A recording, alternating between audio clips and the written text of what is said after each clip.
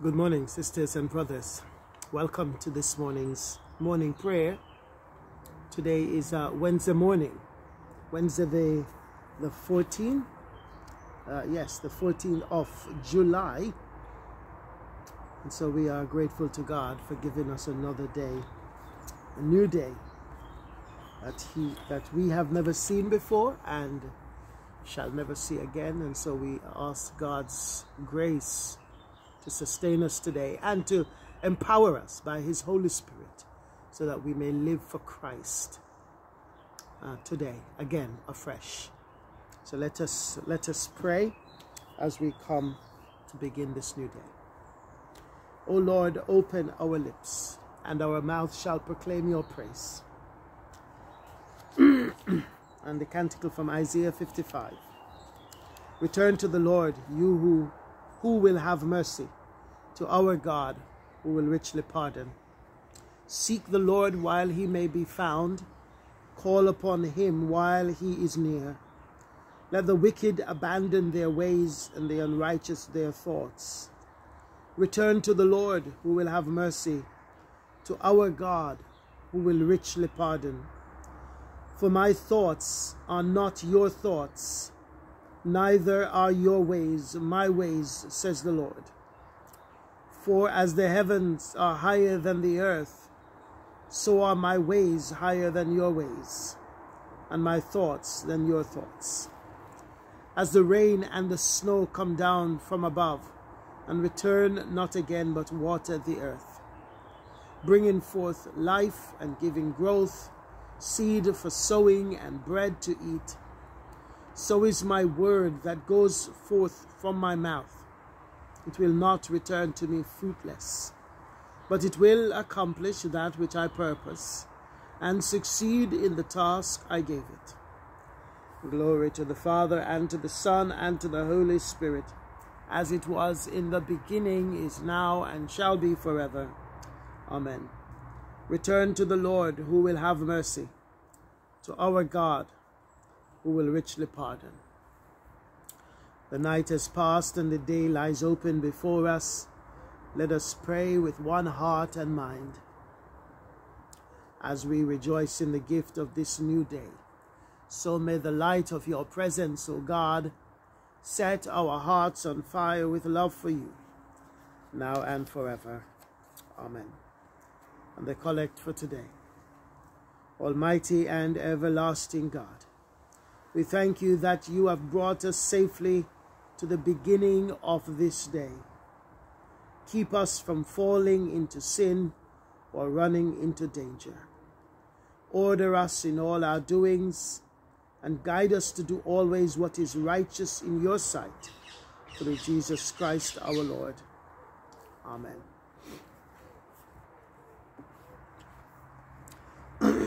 Okay.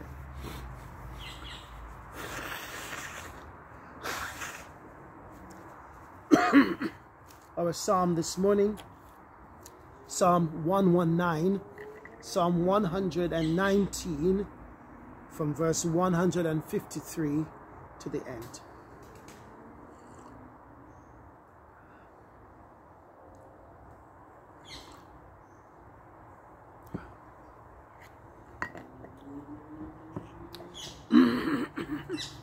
Psalm 119, from verse 153.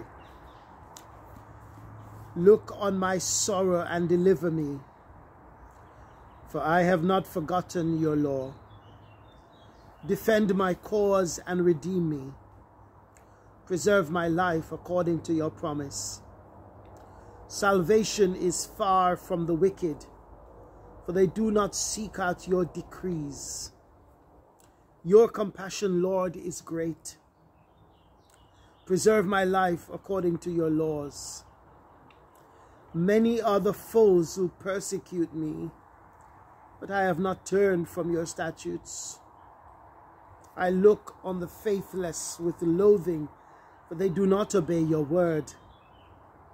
See how I love your precepts. Preserve my life, Lord, in accordance with your word. All your words are true. All your righteous laws are eternal.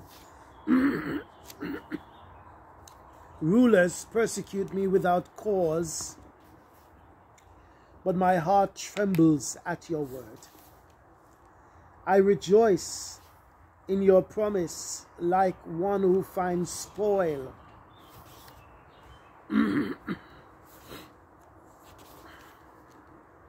I hate and detest falsehood, but I love your law.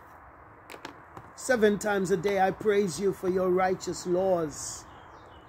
Great peace have those who love your law, and nothing can make them stumble.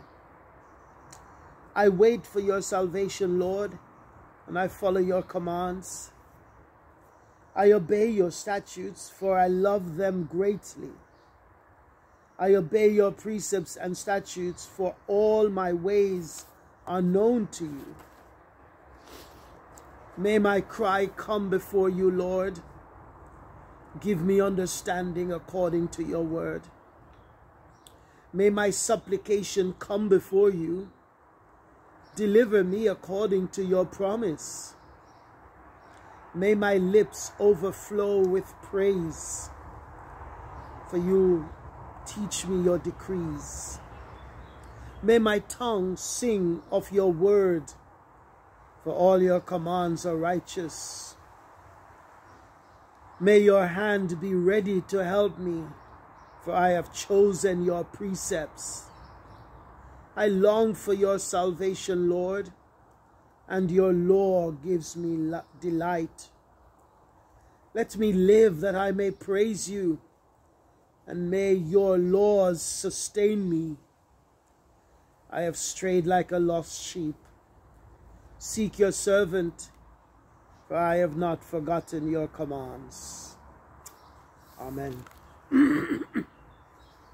Of course, as you know, Psalm 119 is the longest of Psalms, and it is also the psalm that is the meditation on the Word of God. It is the longest psalm, and the longest psalm is about God's Word. The psalmist uses various synonyms for God's Word: word, law, precepts, commands, statutes, and promise, even the word promise as well.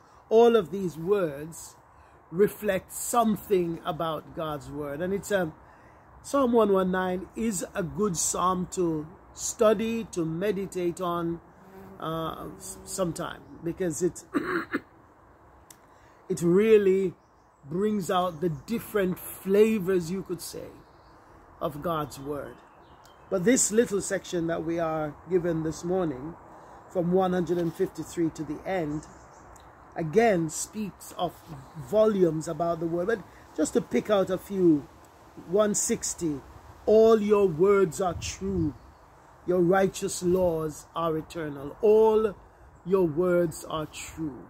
God's word is trustworthy. Every word from God is true and righteous. God doesn't lie, sisters and brothers. God doesn't tell falsehood. All God's word is true. Psalm 161, my heart trembles at your word. My heart trembles at your word.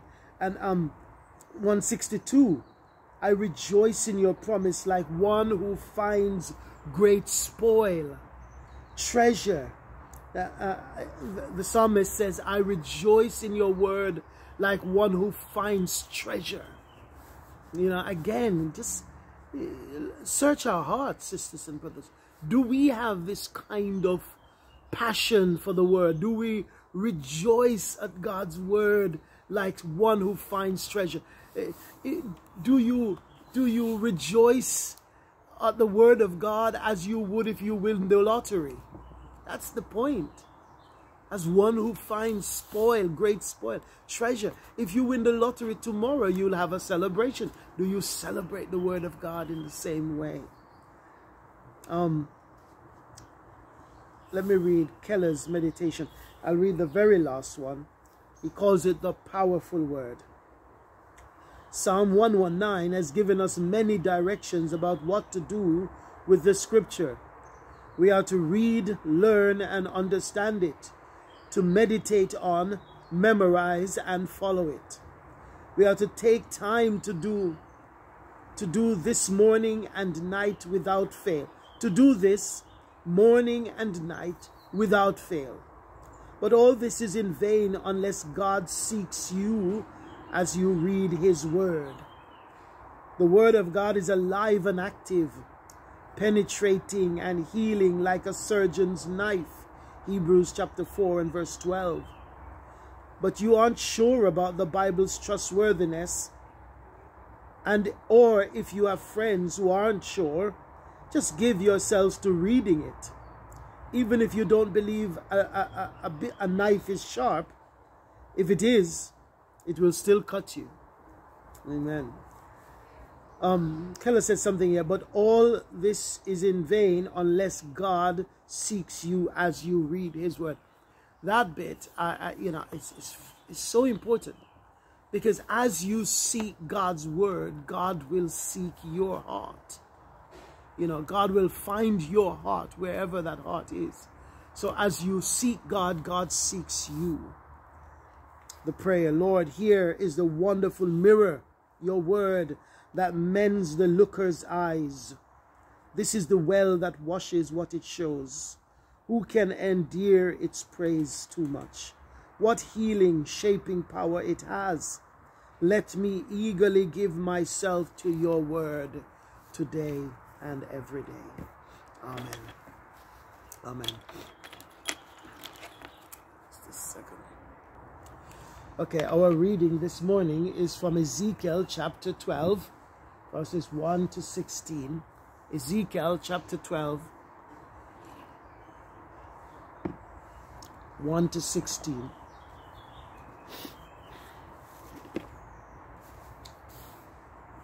The word of the Lord came to me. Son of man, you dwell in the midst of a rebellious house, who have eyes to see but not see, who have ears to hear but not hear. For they are a rebellious house. As for you, son of man, prepare for yourself an exile's baggage, and go into exile by day in their sight. You shall go like an exile from your place to another place in their sight. Perhaps they will understand, though they are a rebellious house. You shall bring out your baggage by day in their sight as baggage for exile, and you shall go out yourself at evening in their sight, as those who do, who must go into exile. In their sight, dig through the wall and bring your baggage out through it.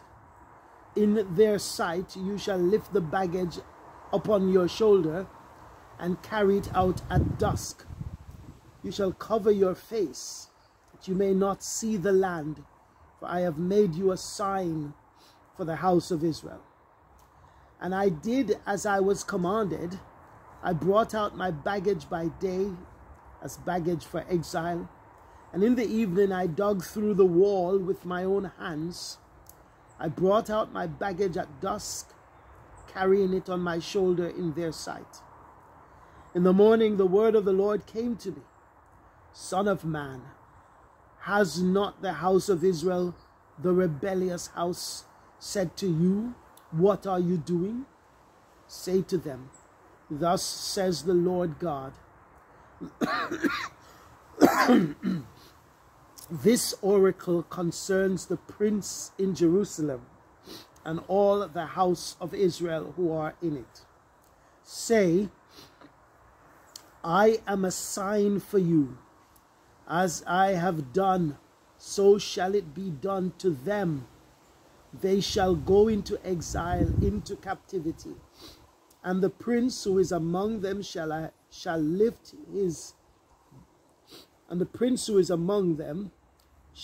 his baggage upon his shoulder at dusk, and shall go out.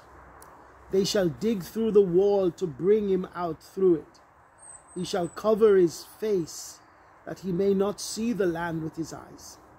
And I will spread my net over him, and he shall be taken in my snare. And I will bring him to Babylon, the land of the Chaldeans.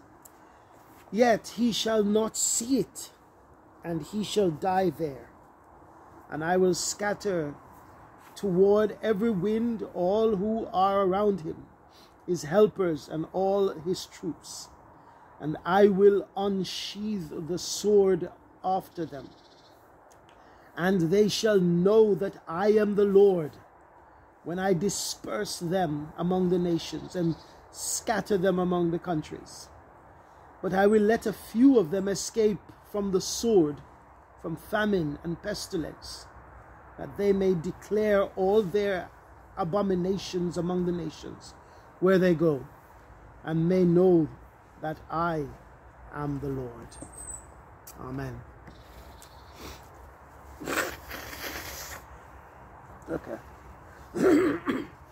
So Ezekiel, we come again to Ezekiel. This Ezekiel, sisters and brothers, God gives him, he's to act out his prophecies. It's like he's to dramatize some of his prophecies. In this particular instance, God tells him, instead of speaking, he's to act it out. Act out what God is going to do. So he's to get up in the morning, pack his bags as if he's going on a long journey. In fact, he's going into exile. He's called it his exile's bag. And the people are to come and watch him pack. And need to spend all day packing. And then in the evening, he's to leave. But he's not to leave through a door.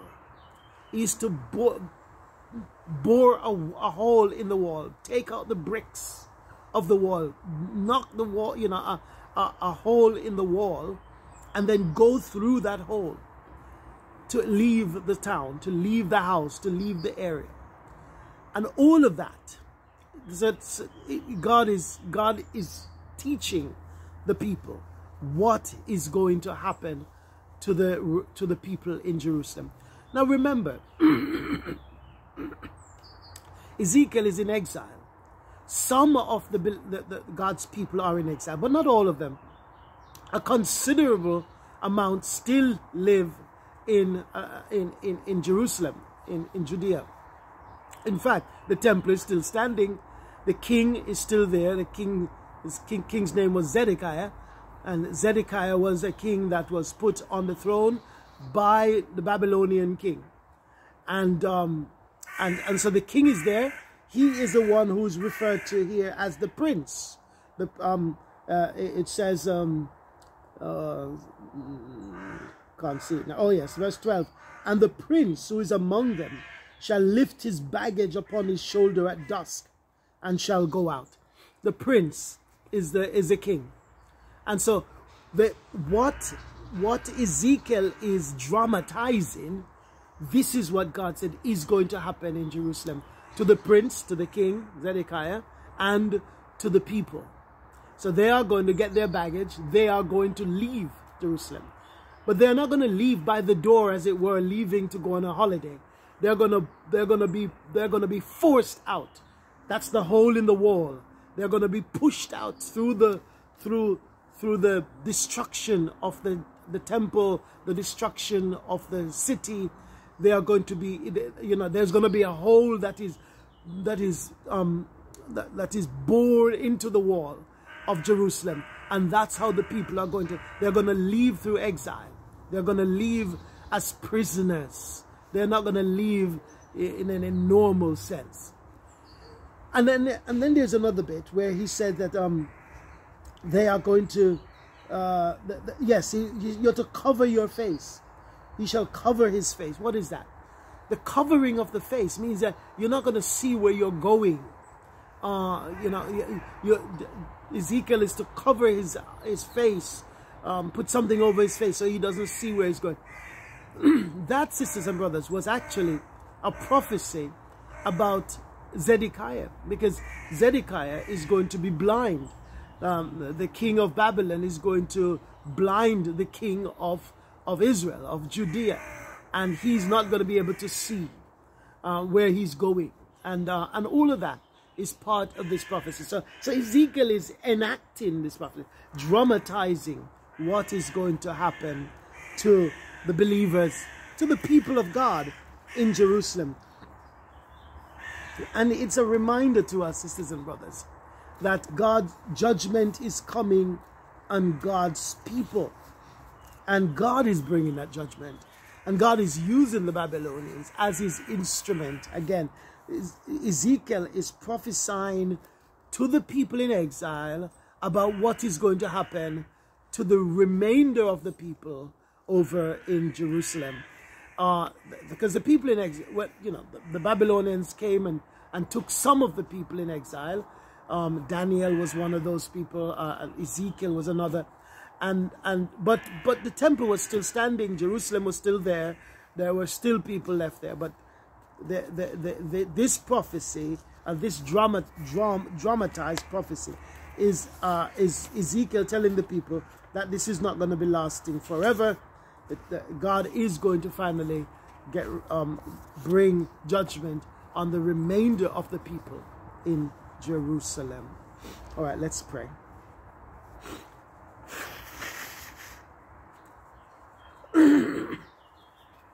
Lord Jesus, we come this morning in your name, seeking your grace. Lord, because we can do nothing without you. In our strength, we are helpless. In our power, we are powerless.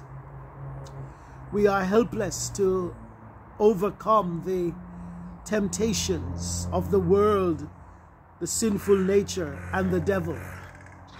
So Lord, we need your help. We need your grace. We need the power and presence of your Holy Spirit to empower us today, to hear from you, to obey you, to live for you, to serve you with all that is in us, in our hearts, soul, mind, and strength. And so, Lord, hear us, we pray, this morning as we start this new day. Lord, we are grateful for your mercy and grace this new day. And so, Lord, our God, strengthen us, we pray, as we seek to serve you today. Help us, Lord, to treasure your word like we treasure like we treasure spoil, like we treasure other precious things in our lives. Give us grace to treasure your word today. And Lord, even as we listen to Ezekiel's prophecy of punishment and exile for the people, Lord, we are reminded that judgment begins with your people. And so, Lord, we pray that you will preserve us from judgment, Lord, through the blood of Christ. Forgive us for when we fail, so that we will not be brought into judgment. Enter not into judgment with your servant, O Lord, for no one living is righteous in your sight. And yet, Lord, through Christ, you have made us righteous. You have called us into your presence. You have made a covenant with us, not because in anything in us, but because of what Christ has done for us. And so, Lord, strengthen us today. Strengthen our feeble knees and our weak hands and our